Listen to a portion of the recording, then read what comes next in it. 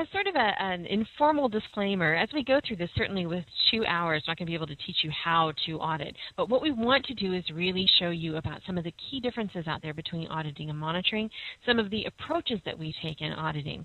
What we find certainly out there as auditors when we go out, we are coming behind a lot of other folks. We're coming behind the study coordinator, ostensibly the investigator, and the monitor working on that study as well.